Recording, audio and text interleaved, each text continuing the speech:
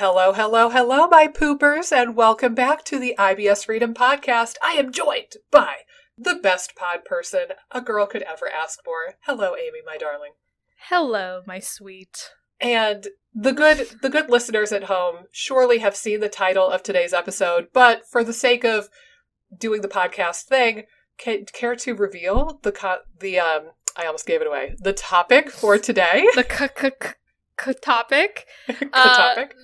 Topic. So today we're going to be talking about constipation. Constipation. Not enough of the poops. Right. It's interesting. Before this, I was thinking a little bit about what my split in my patient population is between constipation and diarrhea.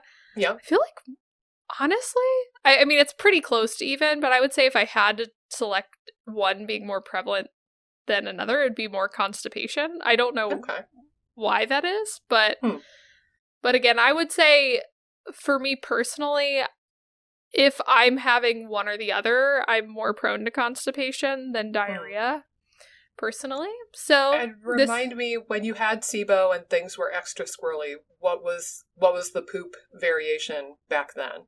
I would say the poop variation was definitely more constipation predominant. Okay. I had methane.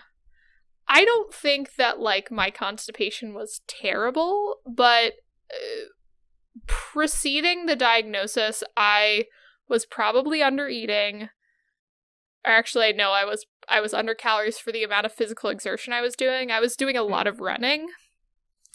Yeah. And during that period, I feel like I'd poop maybe every 2 days would be about my average. Okay. So it wasn't like the scenario where sometimes I'll talk to people and it's they're going once or twice a week, but it definitely was slower. And yeah, so it was slower. That tends to be the way I sway if I'm going to sway one way or the other. The tendency, if you will. The tendency. Yeah. If things are off, I'm going to sway much more to constipation than diarrhea. The only maybe exception to that is period. Around my period, sometimes I'll get a little bit looser, but other than that, I would say more on a consistent basis, I'm more prone to constipation, but I haven't really struggled with it as of late. Yeah. Well, and I think we've talked about this in some capacity, going back to the episodes about our stories and even the pelvic floor PT episode. I definitely had chronic constipation as a kid. Even in my baby book, my parents wrote down that when they switched me from breast milk to dairy-based formula, immediate constipation when I was a baby. So even going back to 6 months old, that was kind of a tendency. And then, pardon me, I just remember a lot of time spent in the bathroom and a lot of just trying to poop. I mentioned this to a patient recently, and I think I gave myself away a little bit because we were joking about everybody having computers in their pocket, basically. Right. And bringing the phone into the bathroom with you and scrolling when you're pooping. And I was like, yeah, remember back in the day when we didn't have phones and we would have to get the bottle of Pantene Pro V or whatever and read the ingredient label on the bottle of shampoo or the bottle of mouthwash. And she was People like, have I've books never in there. People used to have books. Or magazines. And she was like, I've never done that. I've never read the ingredient list on the bottle. And I'm like, oh. Maybe I gave myself away that's how constipated I was, that I was so bored that eventually I was like, all right, Pantene Pro V, what do you got in you? Let's do it.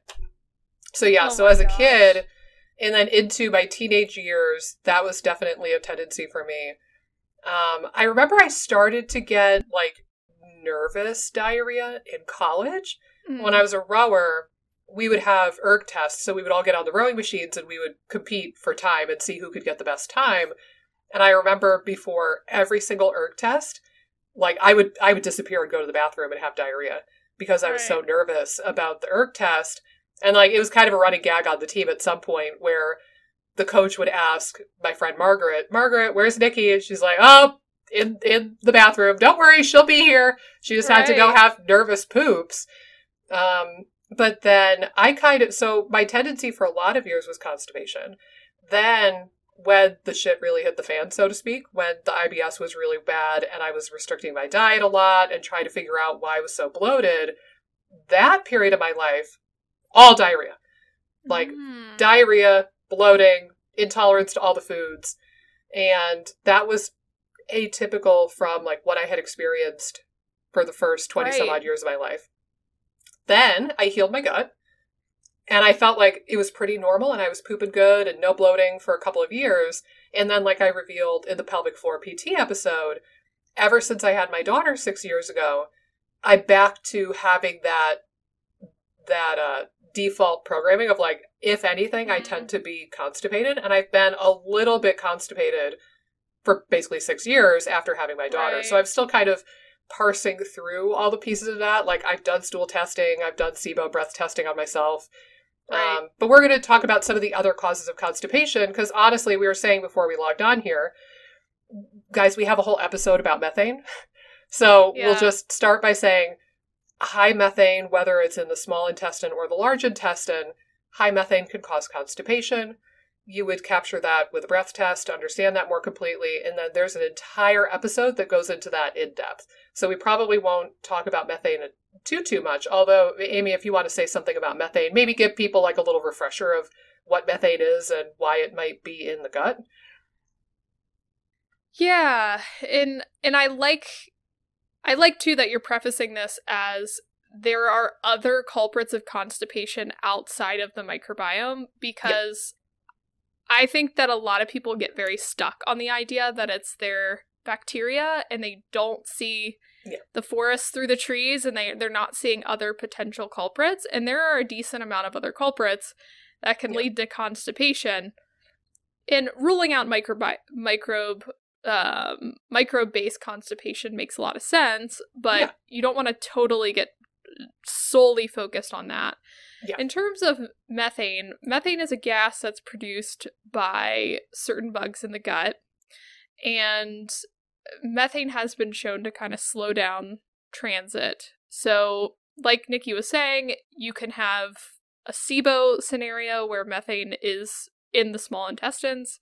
You can also have large intestine methane overgrowths. I know now it's called intestinal methane overgrowth. They kind of emo, broadly, if you will. Right. You're emo, but I think it's with an I. You just inspired me for an Instagram reel.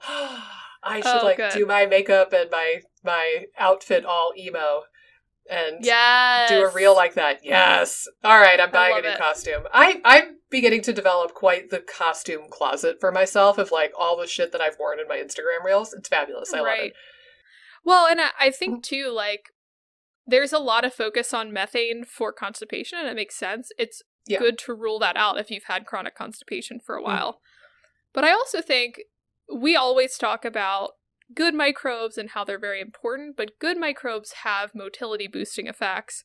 So I feel like sometimes people are so caught up in, I have methane, or I need to clear the SIBO and everything will be fine. But there is an aspect where you need to increase your bugs like bifido and lacto that have prokinetic type effects.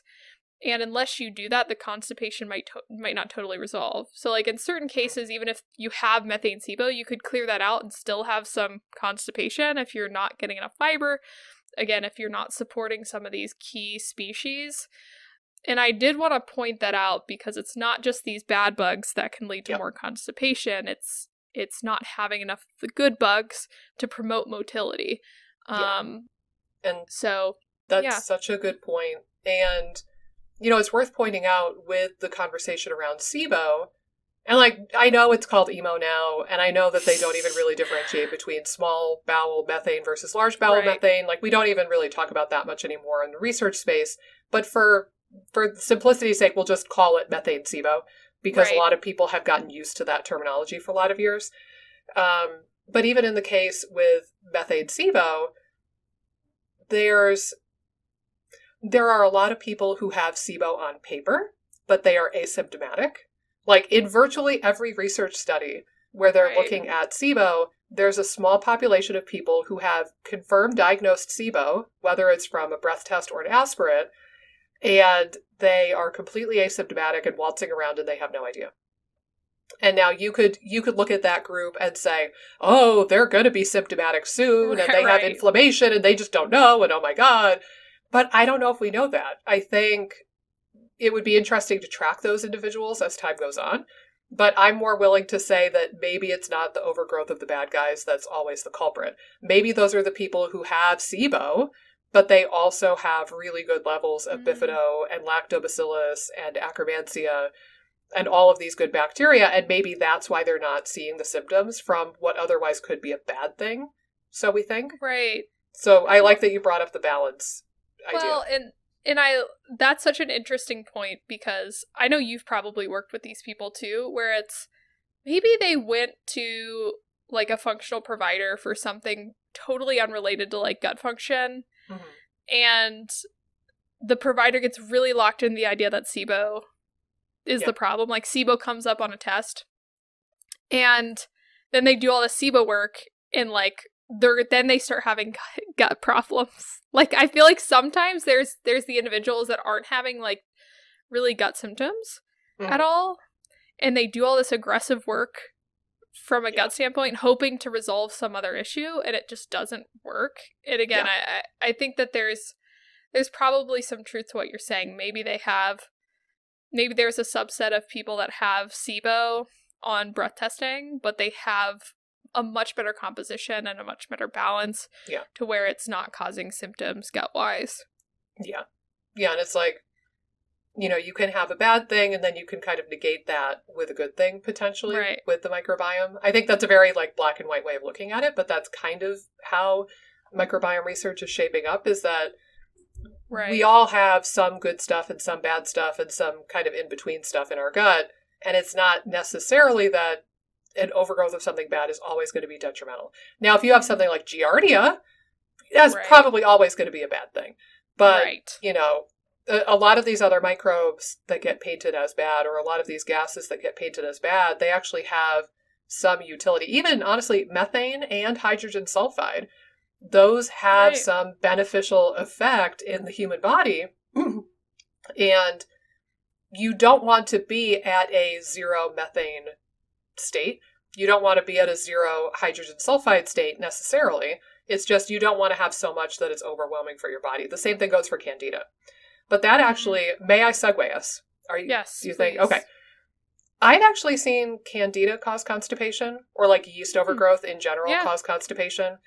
And the way I've historically wrapped my head around it is, if you think of mushrooms, where do mushrooms like to grow?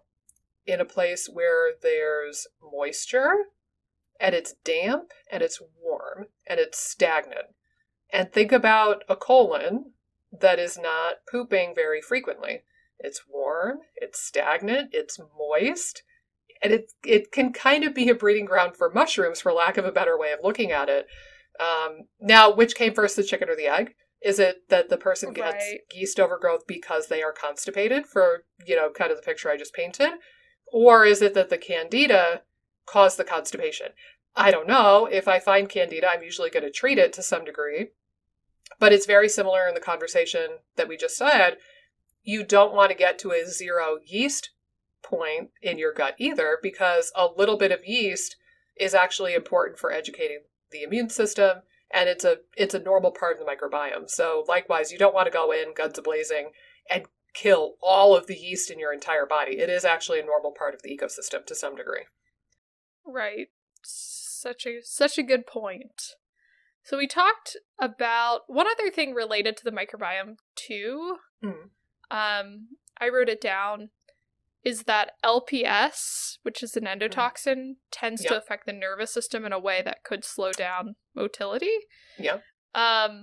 So if you have a lot of like LPS producing microbes in your gut, that in and of itself could lower motility or decrease motility, whether it's SIBO or not.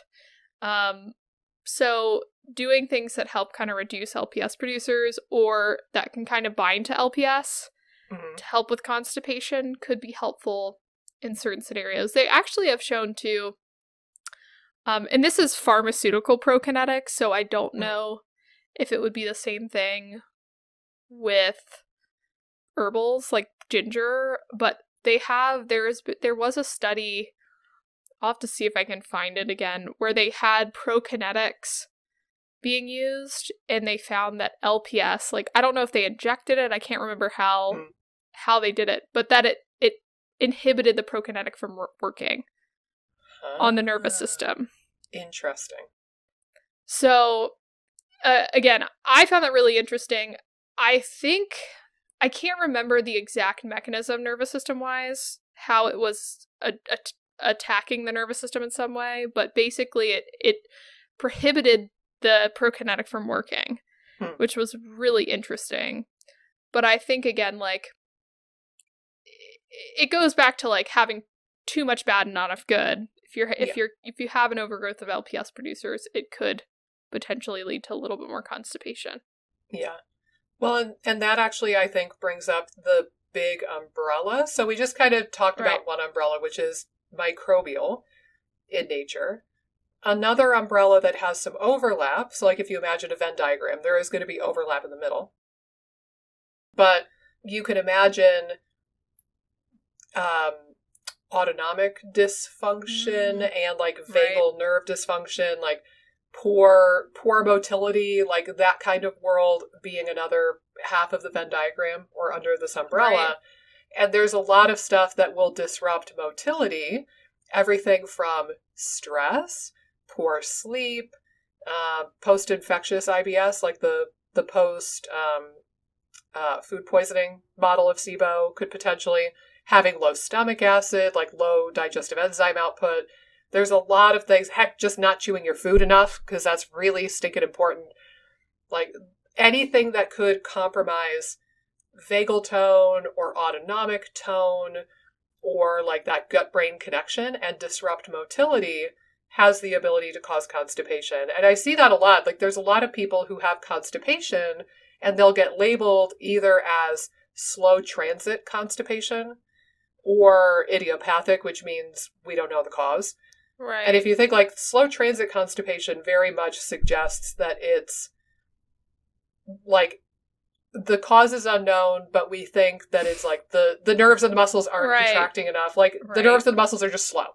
And that kind of paints this picture of dysautonomia, poor vagal tone, poor coordination of motility and like peristalsis and the pushing of the stool through the intestines. So I would say that overlaps pretty beautifully. Right. Well, I like that you're bringing up the nervous system component because, and this is sort of adding to your comments on it. One thing I've noticed, and I know Datis talks a little bit about this, is like legitimate brain trauma too. So like if you've had a concussion, I've had a few clients that have had like whiplash, like a couple that have had, you know, some car accidents or something that seem to align. Like when we actually look at their case, we're like, oh, this is so interesting.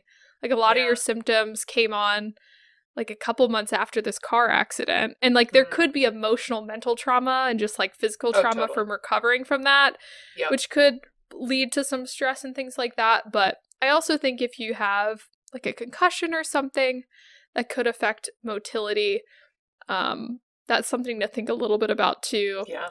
I know Datis hits that hard.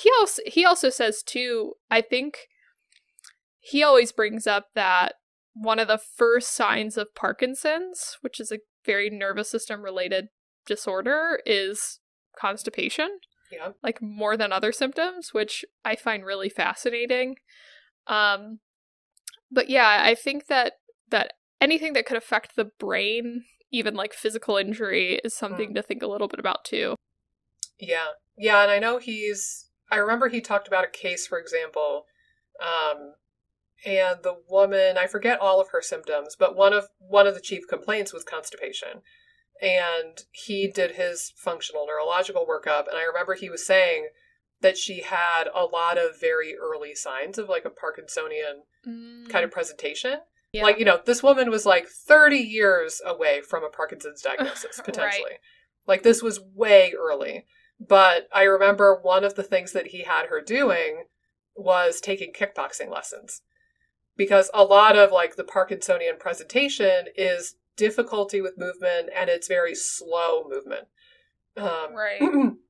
So he basically was having her train her nervous system and her muscles to do really fast movements and do like the kicking and punching. And he was saying in that case that for her, like I think she was doing yoga.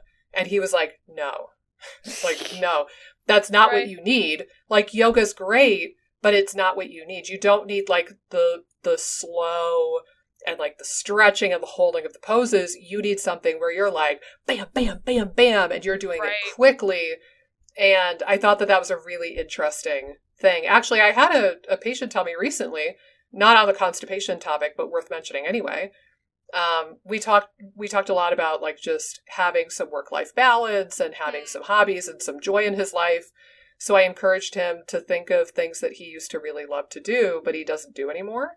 And he said, well, God, I used to play the guitar all the time. Like every day I was playing for hours. I was in a band. I loved it. And I suggested to him, why don't we make that part of your like therapy? Why don't we make that something that you can commit to doing? Just like, you know, every day or every other day, just sit down with your guitar and play with your guitar for a while. And he said, it's been wonderful.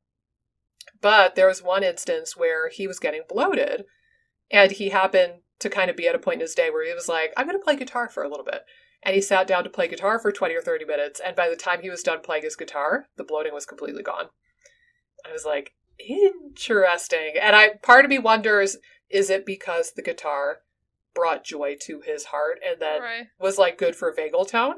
Or is it that he was stimulating particular neurological pathways with like the intricate fast movement of the fingers? And then it was more of like a functional neurological thing. I'm not sure which, but I don't care. I just told him to try it again and see if it happens again. It was like, even if this cures your bloating 50% of the time, that's profound. That's huge. Like, try it a bunch more times and get back to me. Well, it's so funny you bring that up because I had a client recently and it's guitar too. So we were like deciding we were kind of talking about meditation, that kind of stuff. Uh-huh. And then she was telling me that she's like never felt better. Like she played for a longer span of time than she usually plays, for like 45 minutes to an hour or something. Yeah. She usually just sits down for 15 or 20 minutes. Mm-hmm. And how well she felt. So then we were leaning on that more heavily too. It's so interesting. And again, there's different ways that could be helping. Yeah. But like that helps her more than meditation. So like it's one of those things, it's a good reminder that there's all these like ideas of what's perfect for you and what like you should be doing, but there's still a level of listening into what your body's responding best to and what you're going to get the most like benefit from per energy put into it. We should honestly probably do an entire episode and title it I'm Weird or I've Been Told I'm Weird. We have to think of the title exactly, but I could think of so many examples where like somebody, you know, tries to do the healthy thing. And then they end up discovering that a slight variation on that or something totally different ends up working better for them. Right. Like there's so many examples in like the supplements and the vitamin world, the nutrition world, stuff like that. Like everybody puts meditation on this pedestal and it's great. Don't get me wrong. Or like yoga. Right. Yoga's up on this pedestal and it's wonderful. I love yoga. But there might be cases where something is even more profound and impactful for the individual. And it's not to say that something's better or worse. It's just like you have to play with it and find what works for you. So yeah, that's awesome. We'll have to keep everybody posted on those two patients with the guitar playing. Because I you know, again, I was like, keep playing with it. See, you know, track the data a little bit. Again, if it cures your bloating 50% of the time even, that's amazing. Keep doing it. But I think it's like showing that his body was craving that on some level and that his body appreciates that. But similarly, there might be some functional neurologic component to a lot of people's constipation. And I think we could probably put that under the umbrella of like vagal tone, autonomic control. Because all of motility and peristalsis is just the nerves telling the muscles to contract. Right. And whether or not that signal goes through. So you can kind of lump all that under a bit of an umbrella. But let's say the nerves are doing their job and they're telling the muscles to contract. And let's say that the muscles are healthy and toned and able to contract, but they can't because of a physical restriction or scar tissue or an adhesion, or another muscle, say like the pelvic floor, blocking their ability to contract. Now, this was something we just talked about it, a handful of episodes ago, maybe 5, 6, 7 episodes ago. We have a whole episode on pelvic floor PT, but this is a world where, again, like theoretically, you could have the right nutrition, you did all the herbs, you have a perfect microbiome on paper, you manage your stress, you do the yoga, you do the whatever, and it's still not budging.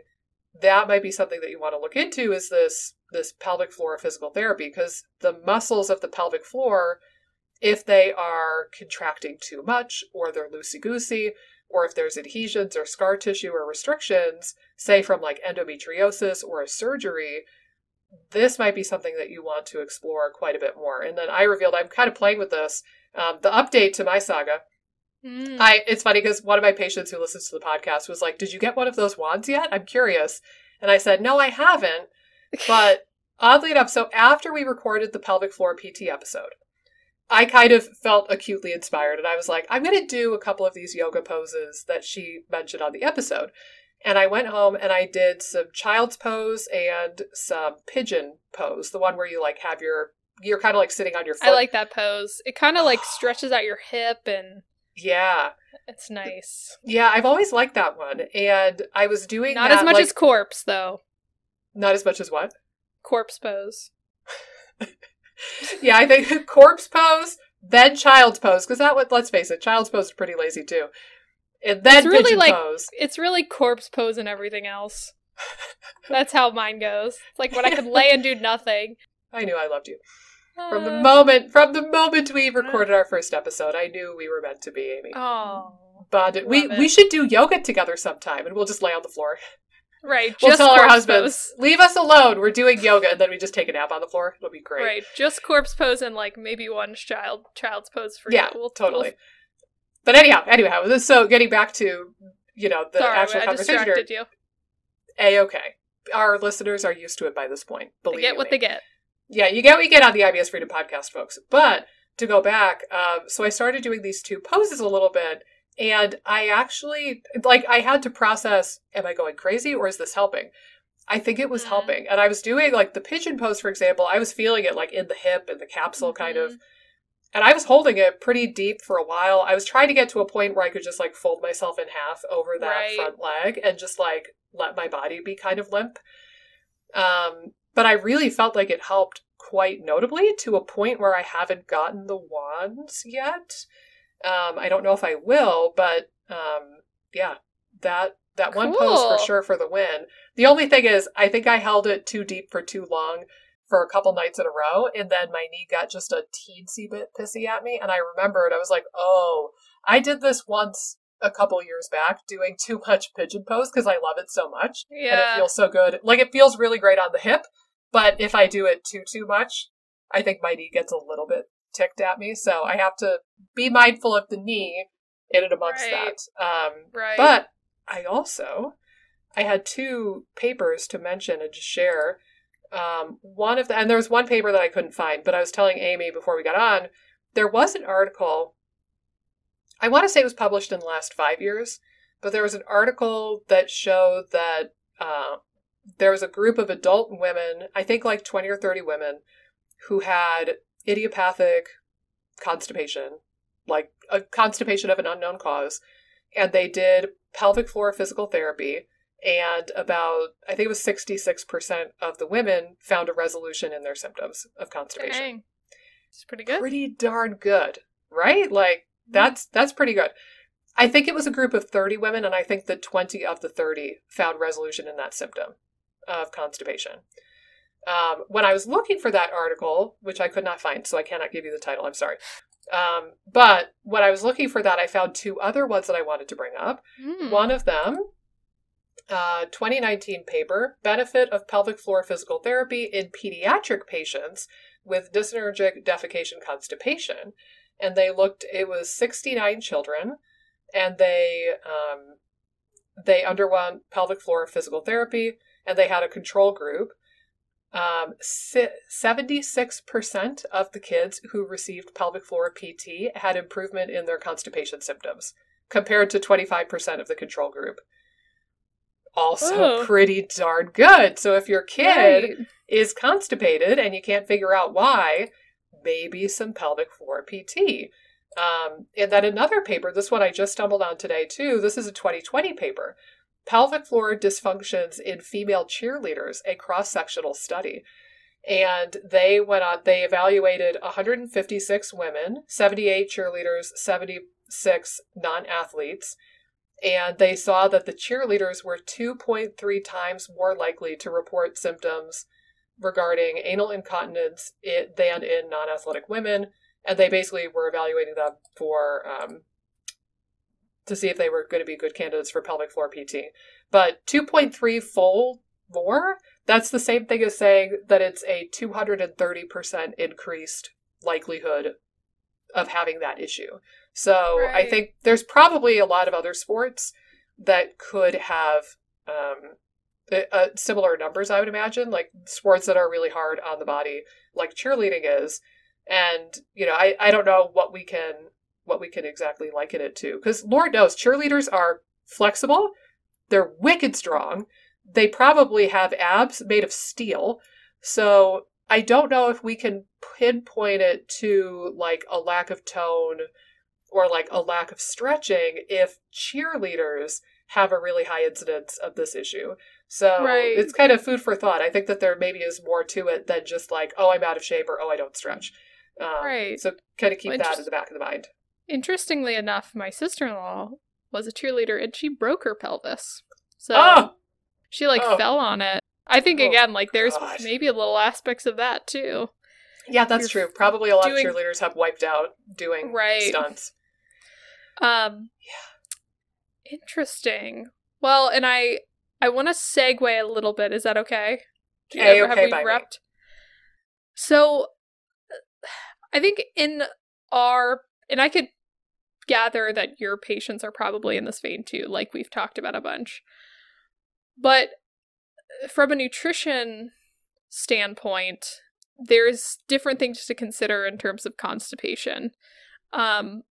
I find that, you know, calories are important. So like if you're talking broadly, a lot of my clients that are under eating have some degree of constipation. I've seen once we get calories up, that constipation improves. And there's probably a nervous system, a hormonal, like just your body getting back into rest and digest when you get calories up. That happens. Probably fiber naturally increases, probably carbs naturally increase. But that's like the broadest thing. I think carbs is probably the next bigger thing that I see potentially causing constipation if you're eating low carb.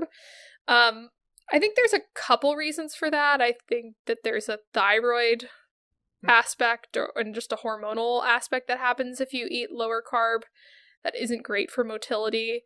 But I also think naturally it lowers certain soluble fibers in the diet if you're eating lower carb. So you might not be feeding some of those key microbes that keep things moving. So that's probably like a bigger macronutrient. And then fiber is another one. Again, if you're a low FODMAP or doing sort of a lower fermentation diet, that's enough to potentially cause constipation in certain cases. So even if my clients are restricting, we still want to make sure that they're able to get enough fibers in their diet. And again, our goal is always to broaden the diet, but you know, if they're coming to me from a place of more restriction and I'm seeing, you know, their fibers at 12 grams a day, like that is not sufficient. So we would need to bump it up with foods that maybe they can tolerate.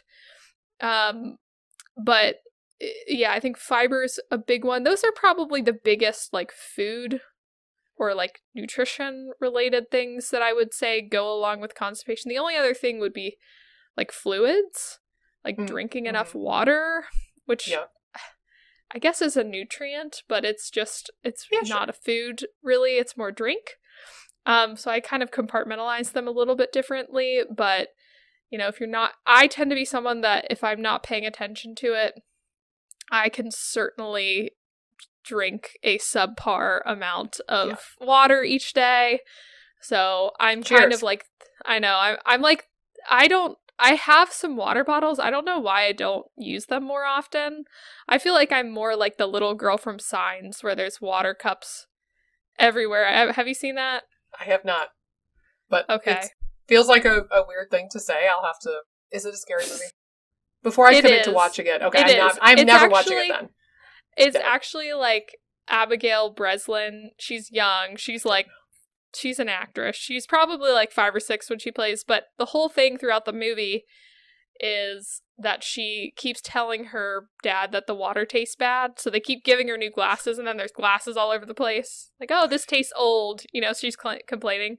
Okay. But that's kind of how my office looks. There's always like water cups everywhere. But like, unless I have water around, I won't drink.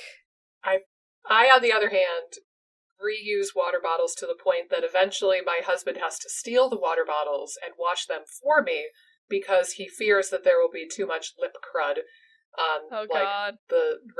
He'll steal them from me every couple of days, and he's like, these have to be washed. I'm like, well, but it's with me 24/7. See, the thing is, Amy, you just need to live in the desert. When I lived in Arizona and it was up into the 110s, 120 degree range, you just learn real quick that you have to carry a water bottle at all times. God. End of story. So you just need to live in the godforsaken desert, and then, which was beautiful, by the way. I actually really loved Phoenix, but you just have to live in a place where your body will whizzle up and shrivel up into nothing if you don't have water on you. Well, then I might die of skin cancer, so there's that. But you don't go out in the sun, that's the key. That's the key. Nobody in Arizona in their right mind goes outside in broad daylight. Like, you go out and you like walk your dog and stuff at like 6 a.m. or not at all. Yeah. And yeah, that's how so you live. So I'd have for to be like a vampire. Yes. like a which would make sense, I guess, with my Yes, and you get your vitamin D, you get your tan for the year in like April and October. Not in July, because then you'll just fry. But I don't tan. I just turn red or white. If you wanted to attempt, I'm telling you. April, maybe into May, and October would be your time of year to get a little bit of a bronze glow. And then get my red summer, forget about it. Yeah. Winter's very nice, though. Oh. Yeah. I'm not selling Phoenix, but it was lovely. I have a basketball coach that lives out there, an old basketball coach. I'll have to go visit her. She's lovely. We'll have to go to a conference one of these days in Arizona, because it's actually one of my favorite places to go back for conferences, because then I can stay for an extra day and hike. And it's so nice. But we digress. I think, the nutrition piece is really huge. I agree. I think that under-eating can definitely cause constipation. And, there's like the scientific explanations of it. Like you said, kind of like fight or flight, maybe thyroid involvement.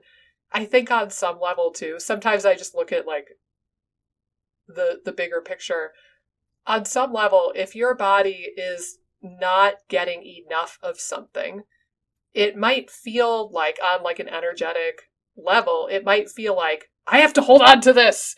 Right. Even if it is old, nasty food that is now turning to stool, it's like your body's like, damn, I have to hold on to this for as long as possible. I have to extract every molecule of nutrition out of this stool. And then it gets harder and more compact, and then it's really hard to pass. But yeah, I think inadequate calories, inadequate carbs. I think the fiber piece is really important.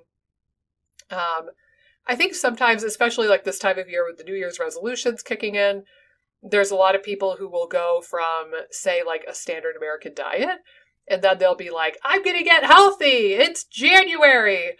Bam! Into like Whole30 or paleo or vegan. And they go from like severely undershooting fiber to getting a lot of fiber.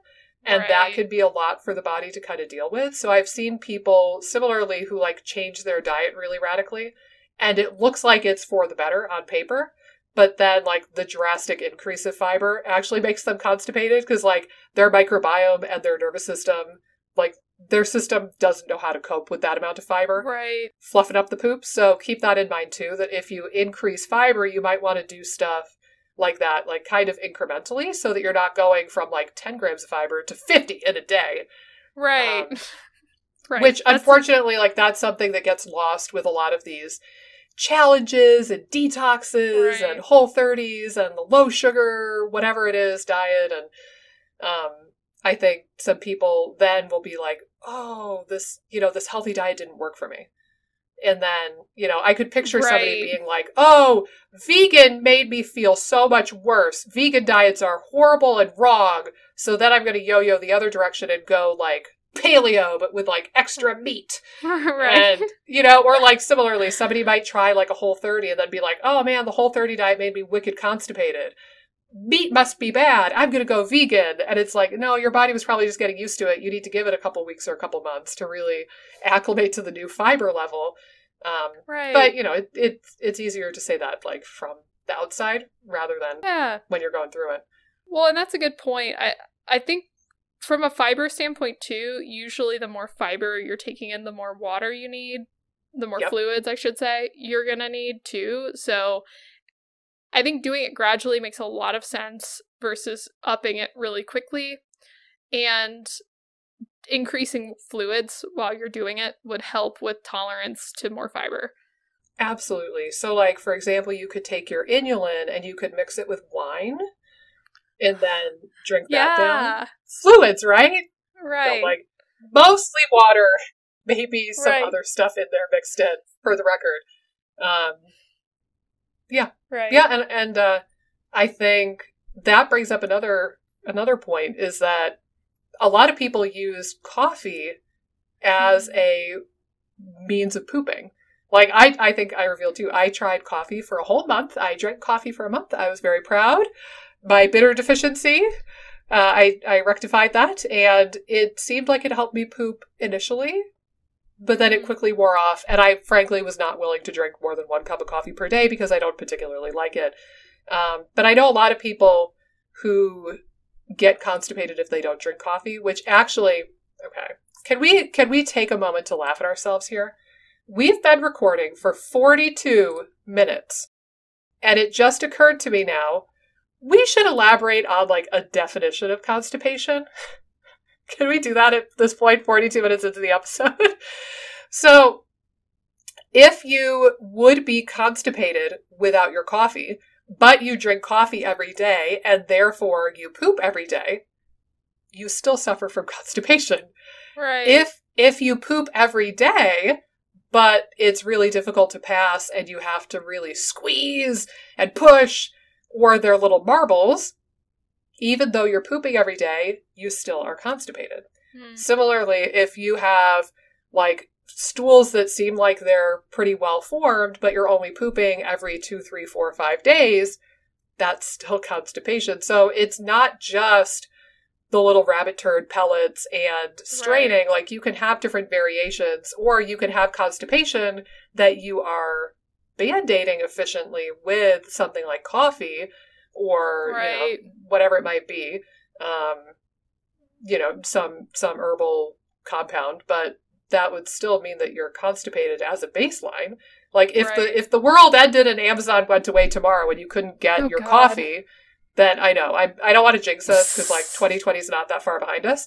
But if everything just imploded and we were out living in the bush again tomorrow, and you couldn't get your coffee, you would probably find that you are, in fact, constipated still. So keep that in mind.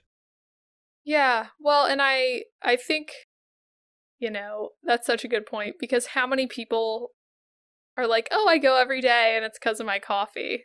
I hear that all the time. Yeah. So.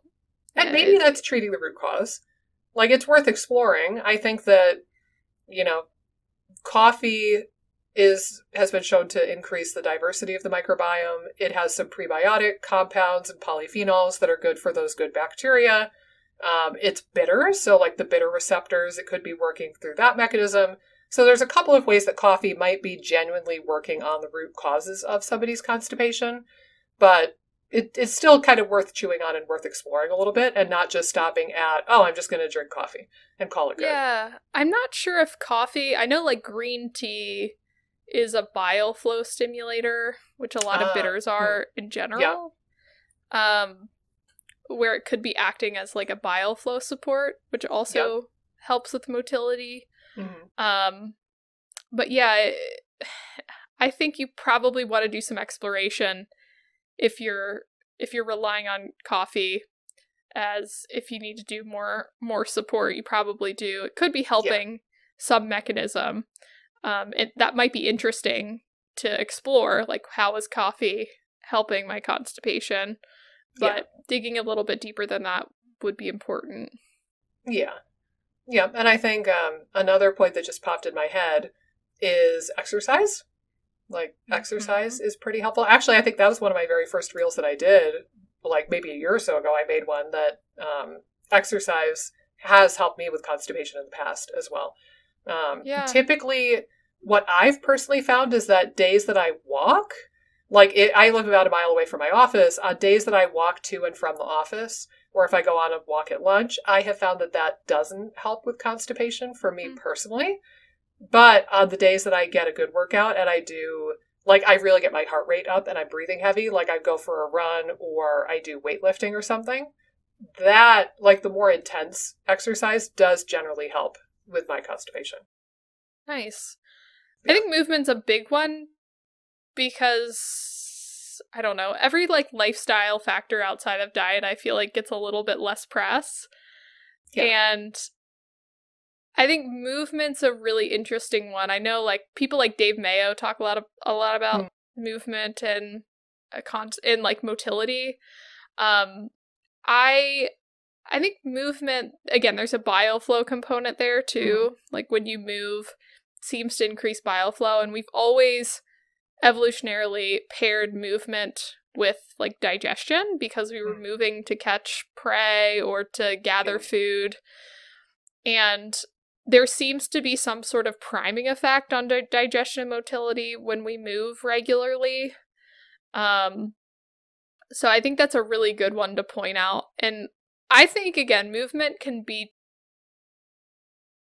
I feel like people are either good at moving or it's an area... Everyone has their area of, struggle busness, I feel like. For some people, it's the stress management. They just, could not control that.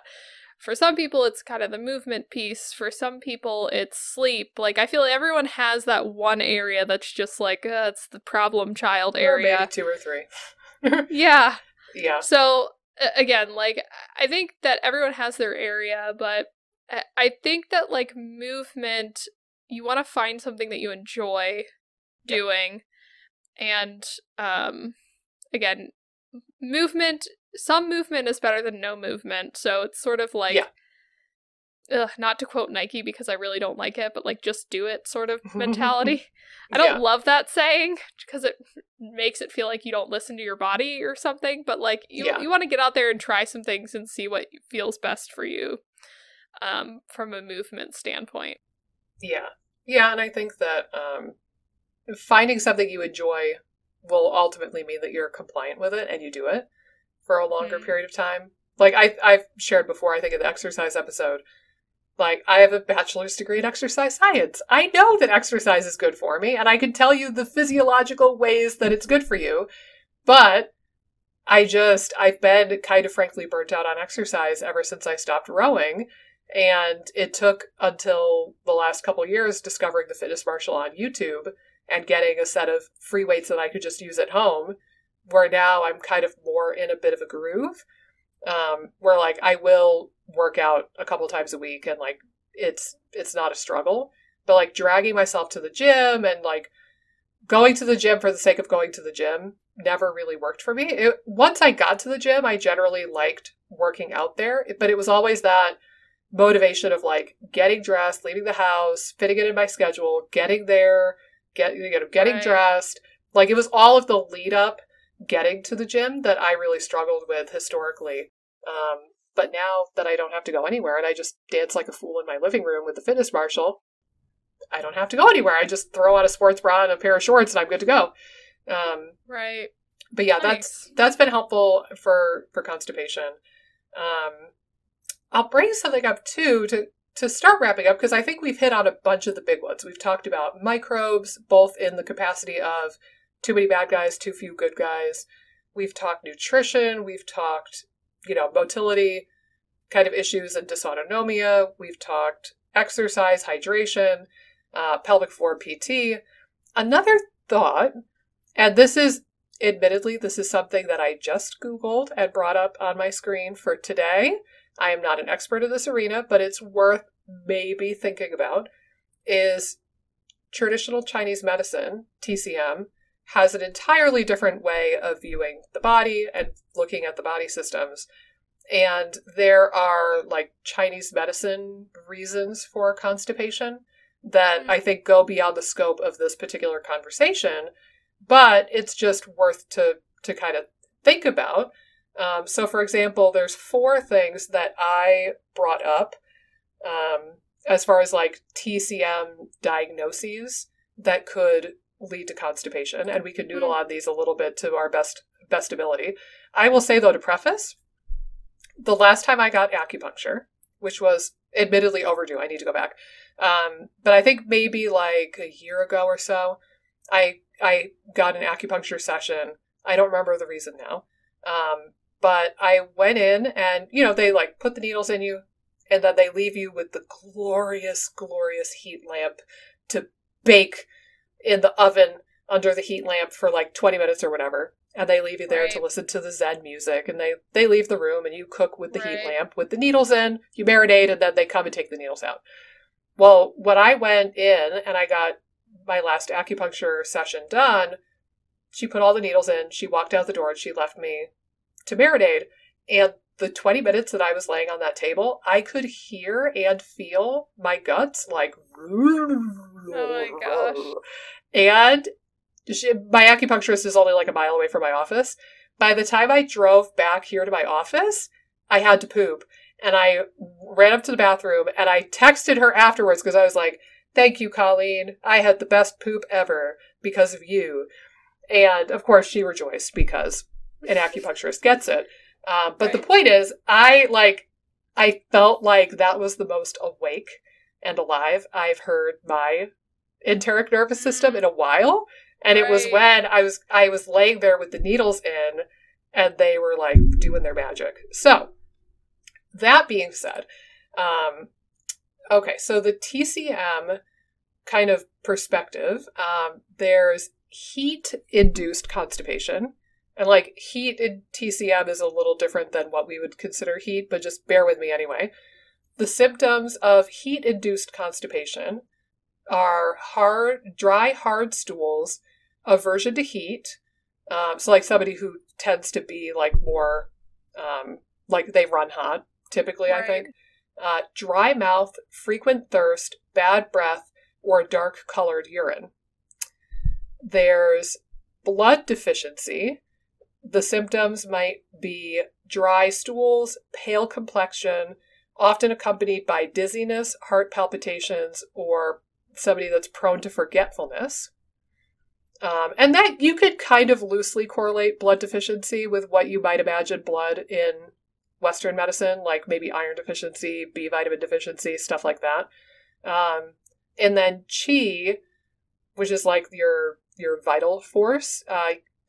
Constipation can be because of qi stagnation, which would be dry stools, sense of incomplete defecation, abdominal distension, frequent burping, feeling of flatulence, or decreased appetite. That one in particular sounds like 90% of our patients with IBS, honestly. Mm-hmm. So qi stagnation could be a very useful one to explore. And then qi deficiency, difficulty passing a bowel movement, lethargic or breathless after having a bowel movement, prone to panting, or easily fatigued. And I could see that one going more along the lines of like somebody who is really burnt out and really frazzled, and they've been burning the candle at both ends, and like they're so depleted and so deficient now that they're like having a hard time kind of keeping up with daily demands. I think stagnation, I also would picture that as somebody who's feeling stuck on some level. Sometimes that'll go with that kind of presentation. Again, admitting I'm not trained in TCM, but my very, very basic understanding, like qi stagnation can sometimes come up when you feel stuck, or like I know there's something where qi gets stuck in the throat, and it feels like a lump in your throat.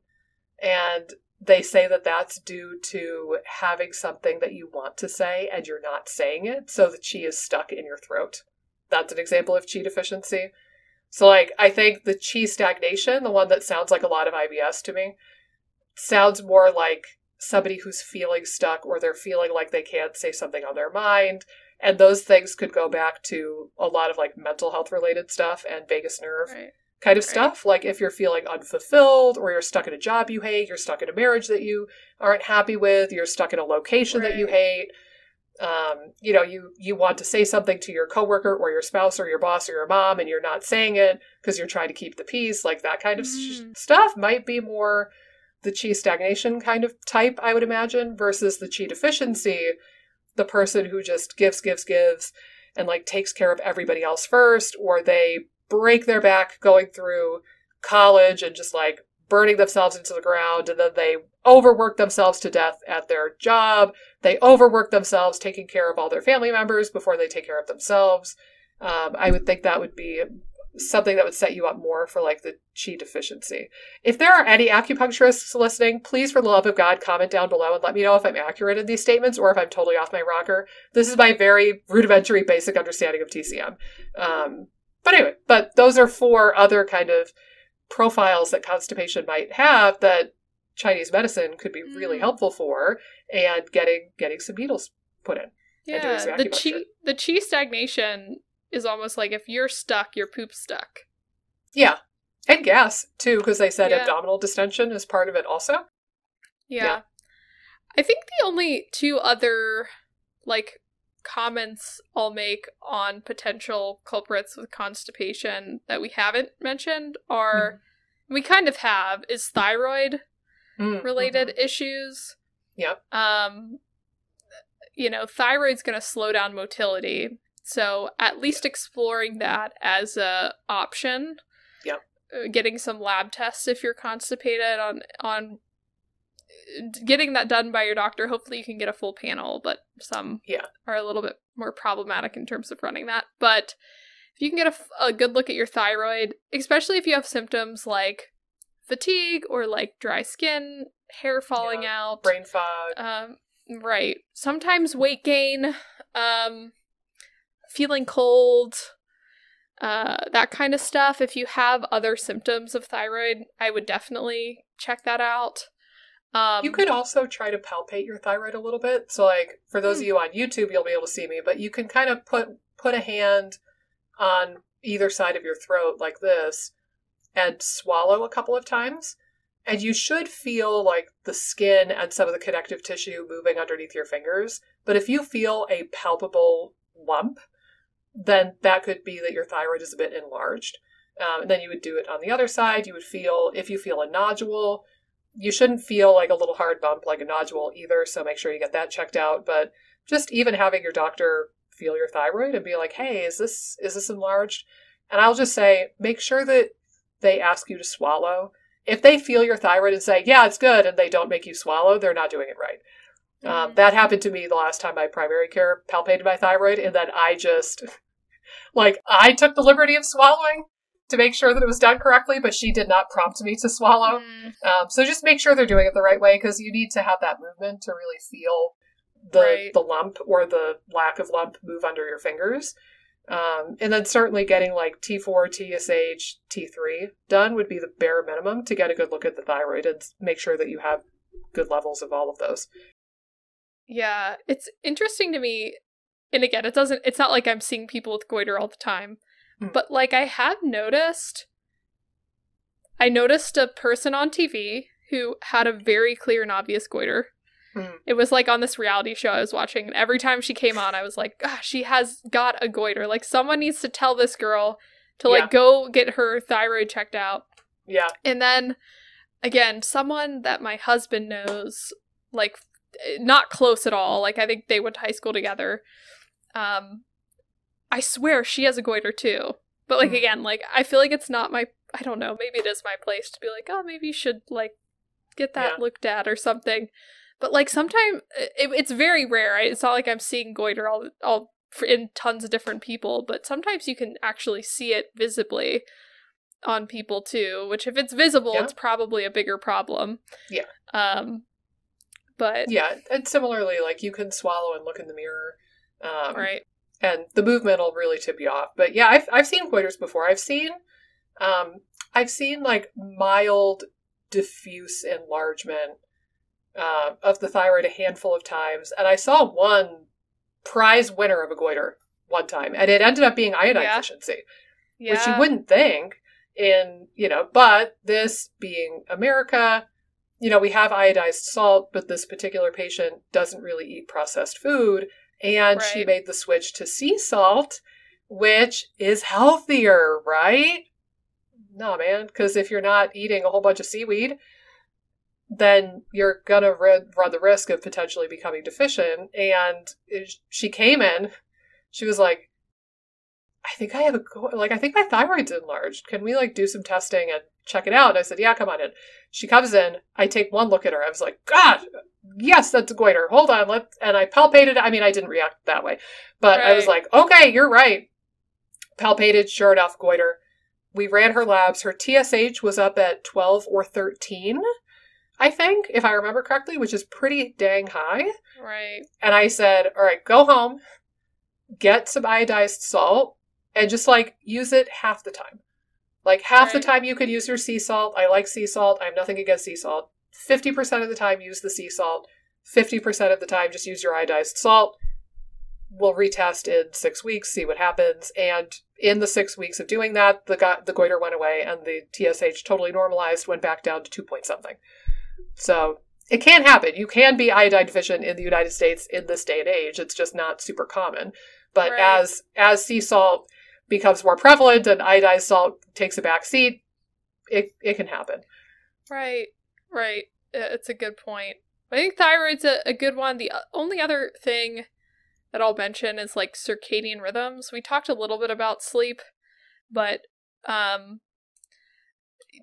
your sleep-wake cycles and the different circadian rhythms that you have and in your body often control a lot of different things. They anchor hormone production at certain times of day. They're going to anchor gut function. And there is some evidence to show that circadian rhythms influence motility, especially colonic motility. Yeah.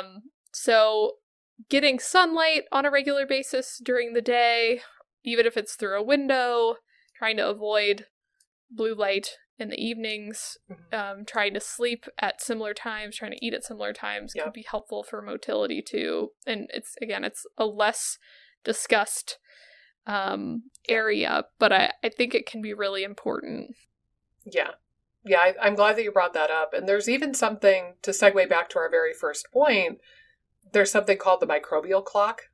Mm-hmm. Whereas your microbiome has a circadian rhythm of their own, but they don't have the luxury of seeing the sunlight, right? The bugs that are in your colon, they don't see the sun, I hope.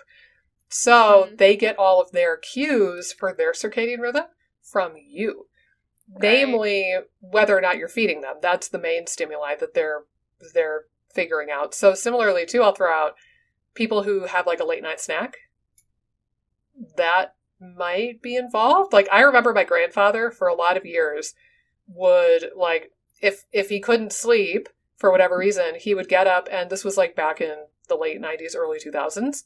He would go in the guest room where they had their computer, and he would play euchre or pinochle with people on the Yahoo chat rooms where they had the card games and stuff. And he was so cute. He was so fascinated. I just played with somebody from Australia. And we're like, cool, Grandpa. But he would go play cards late at night on the internet with people in God knows what country. And he would have a big old bowl of Cheerios at midnight or 1 a.m. And I just wonder now, I wonder how he pooped. I wonder if that was impacting some stuff. So similarly, late night snacking or erratic sleeping patterns, that's going to signal weird things to your microbiome. And then it's going to be more difficult, not impossible, but it's going to be a lot more difficult to rehab your microbiome and have a really stellar microbiome on paper if your sleep pattern is all swirly. And I'll throw out there too, sleep and stress are very much connected. We lightly touched on this, but your circadian rhythm and the secretion of melatonin and cortisol is very much linked with stress chemistry, because cortisol is one of the stress hormones. So similarly, stress can cause constipation. And I've seen it go both ways. I've seen people who get diarrhea when they're acutely stressed. But I think for chronically stressed individuals, it's more going to lean towards constipation for a lot of people. So just making sure that you're really mindful of that and kind of unpacking that in whatever capacity you can, whether it's therapy, hypnosis, acupuncture, exercise, like talking to friends, whatever it might be, whatever tools you have in your tool belt, but being mindful of your mental health and your stress and making sure to not completely overwhelm yourself and overburden yourself. And again, like make yourself chi deficient. I think that goes a long way too, but stress is a really big cause of constipation for a lot of people. And I think that that's one of the pieces for me. I think that probably as I learn more about my relationship with stress and I kind of unpack some of that for myself, it's becoming more apparent that that's probably a significant piece of the puzzle for me. Yeah. Well, I think, again, we all have some degree of stress as a part of our equations too. Some, again, it might be more prominent than others in terms of their symptoms. But yeah, I think the stress piece is huge. I think, again, a lot of the things that are just baseline and help a lot of other areas of health are going to help with constipation, which is nice. It's not just that you're going to feel benefits of constipation or relieving constipation from exercise, or that you're just going to feel that, constipation gets relief from stress management. It's going to help you in a lot of other areas of health and probably make you feel a lot better just in general, not just help the constipation. Yeah, I think so. And isn't that the goal, honestly? Right. Like, would you rather just poop better, or would you rather like have better poops and a healthier immune system, a healthier brain, a healthier metabolism, healthier, relationship with food, better sleep, better energy? Like, I think that's really the goal, is to do something that's going to benefit your whole body. Right. I agree, my friend. Whereas Miralax will only go so far. It's true. Yep. Same thing with Dulcolax, which is even more kind of stimulating. Okay. Do we have anything else? I can't think of anything. That's basically a wrap. I think that hit on a lot of the constipation highlights that I could think of. So guys, thank you so much for tuning in, as always. You know the drill, but I'll tell you anyway. If you're on YouTube watching this, if you could click like on this video, subscribe to our channel, leave a comment down below. We would love to hear from you. And if you are on an audio-based platform like Apple Podcasts, if you could drop us a 5-star review, that would be so helpful and so fabulous. We would deeply appreciate that. And we will see you right back here in the next episode when we discuss diarrhea, the yin to the yang of today's conversation. So we will see you very soon on the IBS Freedom Podcast. Toodaloo.